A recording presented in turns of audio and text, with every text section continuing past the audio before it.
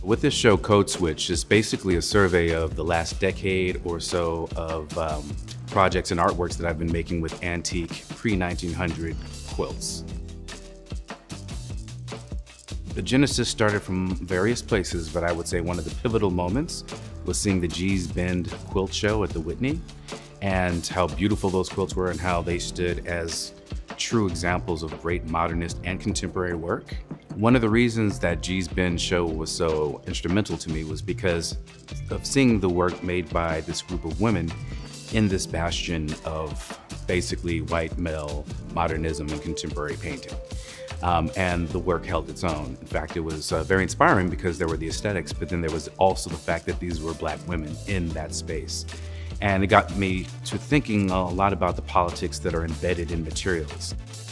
A few years later, I was doing a project in Philadelphia where I initially thought of doing something related to some of the great stained glass installations throughout the city. But as I started doing more research, quilts started popping up again, and then I first heard of the rumored history that they were involved as signposts on the Underground Railroad. And that got me thinking about code and codes in a much larger term. I believe that contemporary art is full of codes. I also am very interested in technology, as we all are embedded in it right now, so there's that notion of code. But I was thinking more specifically about me doing artworks on antique quilts, and that would be somehow a transgenerational conversation within aesthetic code.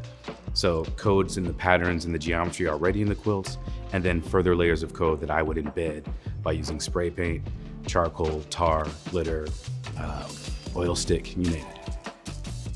Yeah, it's very hard for me to be prescriptive of what I want the viewers to get from this exhibition, but what I would like for them to do is definitely experience the materiality. Look very closely at all the pieces.